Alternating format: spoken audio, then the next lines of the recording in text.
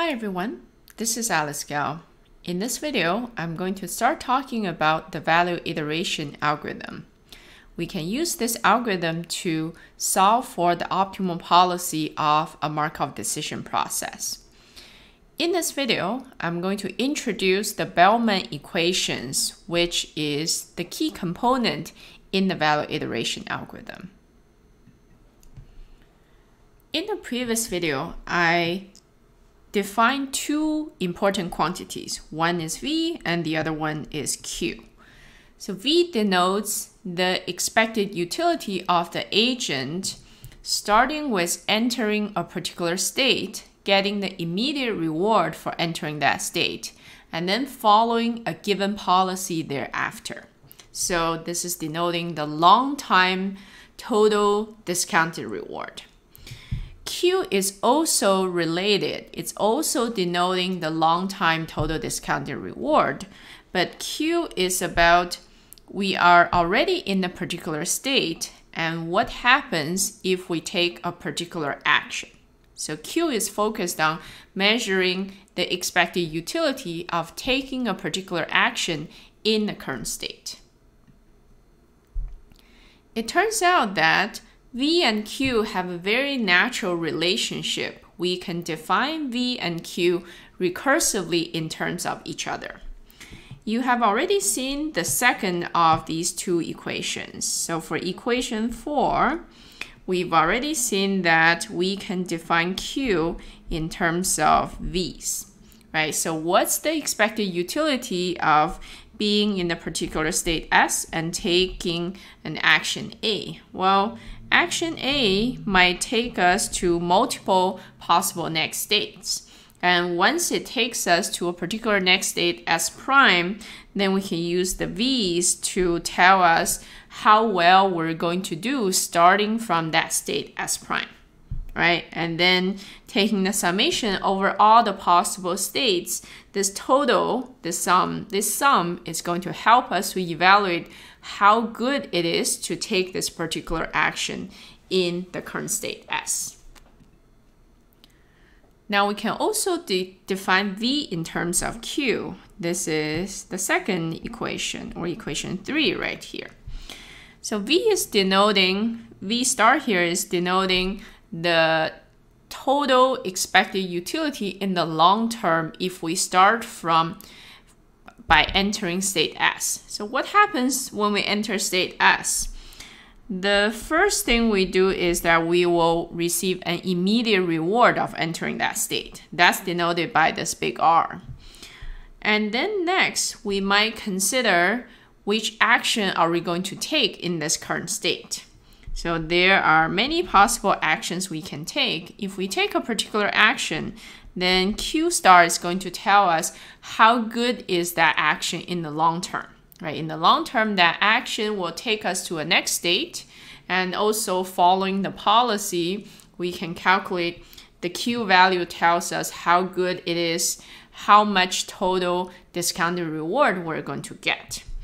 So then we will choose the action that maximizes the Q value because we're following the optimal policy. So we'll always follow the best action for each state.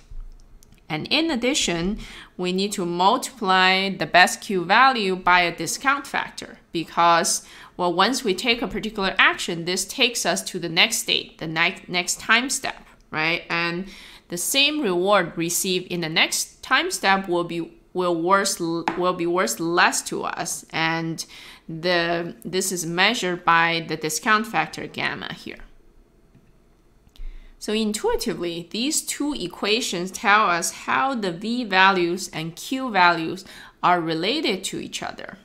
Now, our goal is to derive an algorithm to solve for the V values, right? We don't really care about the Q values right now, so let's take these two equations, combine them, and eliminate the Q values and only leave the V values. By doing this, we get equation 5, which are called the Bellman equations. So again, equation 5 is really what you would have expected by based on how I described the meanings of V and Q. But let's still take another look to make sure we understand what's going on. Equation 5 is describing our long-term total discounted reward starting from entering state S. So again, what happens? Well, first of all, we get some immediate reward of entering that state. And then we consider what action should we take in that state and where would that action take us in the future. Well, that action is going to take us to a next state in the next time step. And whatever we receive in the next time step should be multiplied by a discount factor, right? Because this is measuring that we value future rewards less than we value current rewards. So if we take a particular action, then it may take us to the next state S prime with some probability.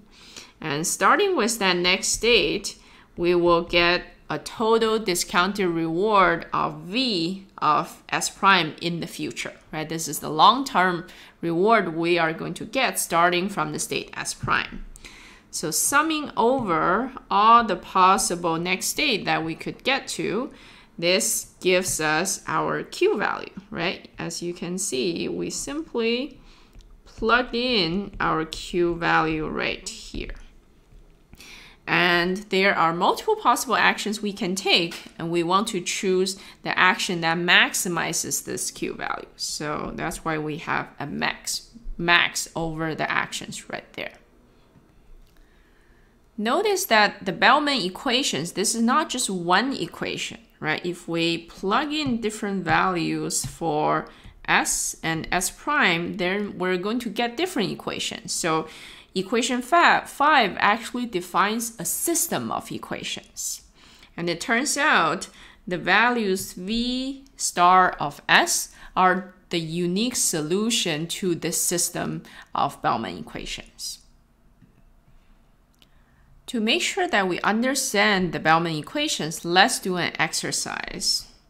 On the next slide, let's write down the Bellman equation for V star S11. So here S11 is referring to the state S. So the state S is equal to the state S11.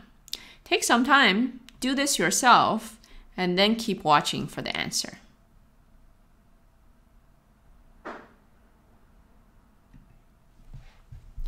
Here's the answer. So what is the expected utility if we start from the state S11? Well, the first thing is that we're going to get some immediate reward of entering that state. That's minus this small negative value here. Next, we'll have a term where we multiply by the discount factor first. You can put 1 here because we assume the discount factor to be 1. And this is multiplied by the result of a maximization, because we are maximizing over all the possible actions we can take in the current state.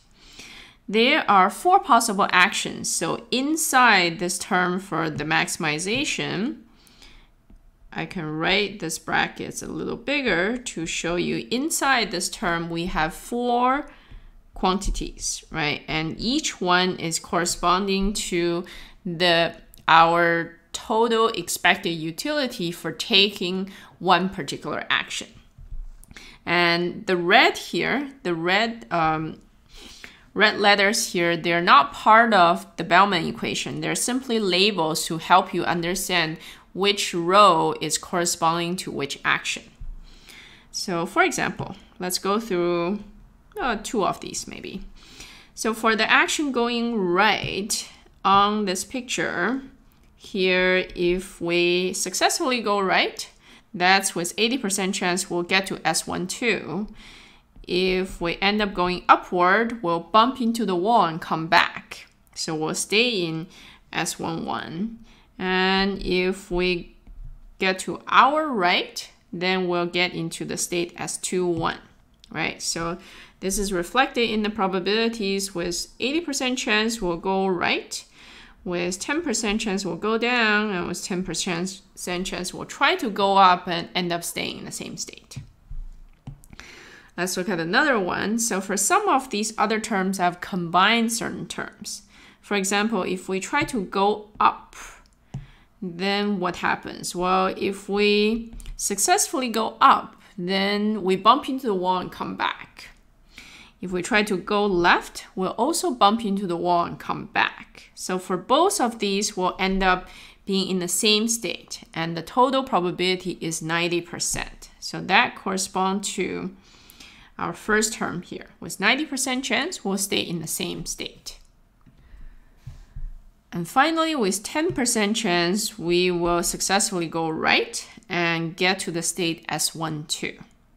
So that corresponds to this 0.1 multiplied by the value, the expected utility starting from S12. The purpose of this exercise is to help make the Bellman equations more concrete in your head, right? It's not just a bunch of mathematical symbols, but rather we will end up plugging a lot of values and we'll end up having an equation where the only unknowns, the variables, are the v values. And also notice here, each equation involves quite a few of the variables, right? In this particular equation, we have v of S11, we have v of S12, we have v of S21. I think that's all, right? So this equation contains 3 values, 3 variables. That's everything for this video.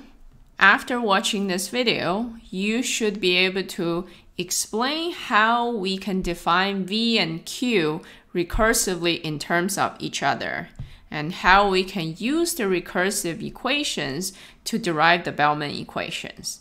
You should also be able to give an example of the Bellman equations by plugging values from the grid world example. In the next video, I will talk about how we can solve the Bellman equations and solve for the v values. Thank you very much for watching. I will see you in the next video. Bye for now.